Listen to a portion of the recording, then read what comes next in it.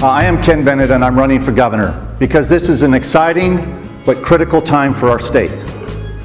And as I mentioned before, if you remember one thing, it's that experience matters. The last time the state budget was balanced was in 2007 when Jim Wires was the Speaker of the House and I was President of the Senate. And we worked hard, even with a Democrat in the governor's office, to get things balanced.